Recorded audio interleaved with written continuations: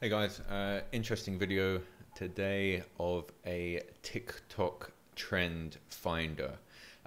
This is a tool that I've just built using Integromat where we plug in one profile and we will then go, so in this case we're using OnlyFans profiles, so I added in one OnlyFans creator.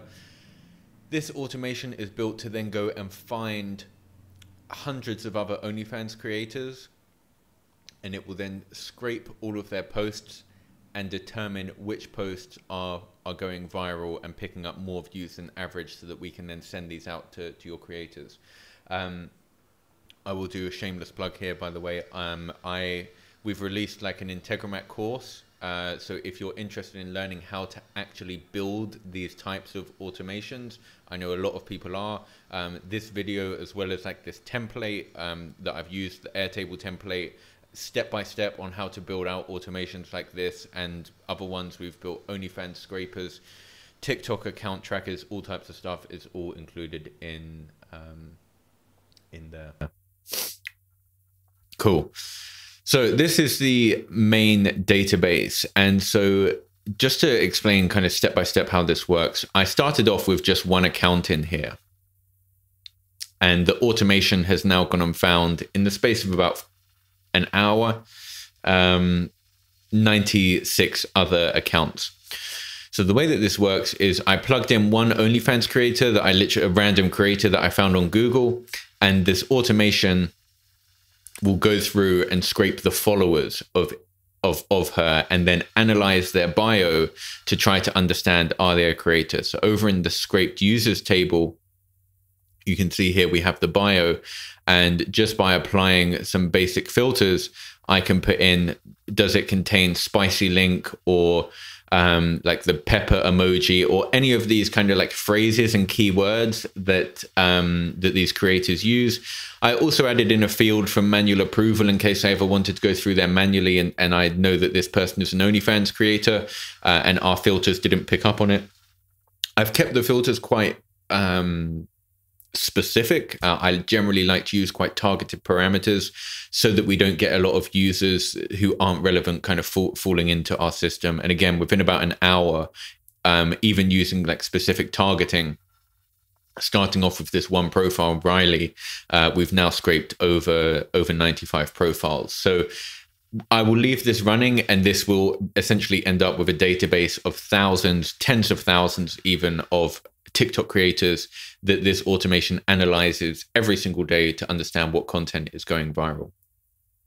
So then to explain how it understands what is going viral, I'll just go through the fields. We have following, followers, bio, post count.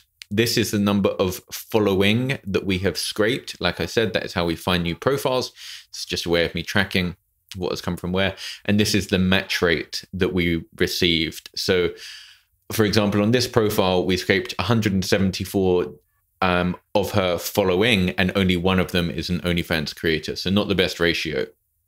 It's a 1% ratio. This profile has a 3% ratio. This profile has a 14% ratio. So out of 7 profiles scraped, one of them is an OnlyFans creator.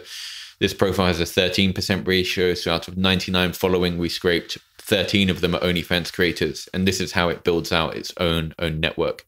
And then we're tracking the post count on these profiles. So these profiles don't have any posts this week, but they do have posts this month. And so this is just to give me a nice, clear overview of how active are these TikTok accounts. And then this is where it gets much more interesting. We have the average view count, the total average view count of all time, of all videos that they've made. The average view count this week, which is like a more interesting and more up-to-date piece of information. As you can see, there's quite a large discrepancy here. The average view count of all time of this profile is 85,000 views. However, in the past week, they've posted 3 videos and they only have 2,500 views per video, which would kind of give an indication that they're in fact shadow banned. And then average views this month is 5,000. And so this is why I thought it's super important to take the more up-to-date and more relevant information on what is happening most recently on their account. Otherwise, it kind of completely skews your data. And then if we come over into the grid view, this is where it gets interesting. So I built out this is where we scrape the TikTok videos, and then we have another field where we scrape the sounds. And this is where we analyze each of the TikTok videos. So we take the play count, comment count, links, unique ID, and then we use these pieces of data, average views this week, and we then do multiples of that. So 2x, 4x, 10x, 25x, although I've actually changed that up to 100x now, as you'll see. And so what we are then doing is analyzing how likely is it for this post to go viral, or how well has this post performed for this creator. So we do that by assigning emojis and a virality score.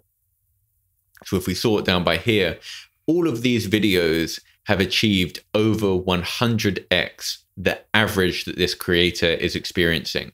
So this creator is normally receiving, or this week has received, an average of 4,170 views, or 8,350 views, 4,170 views.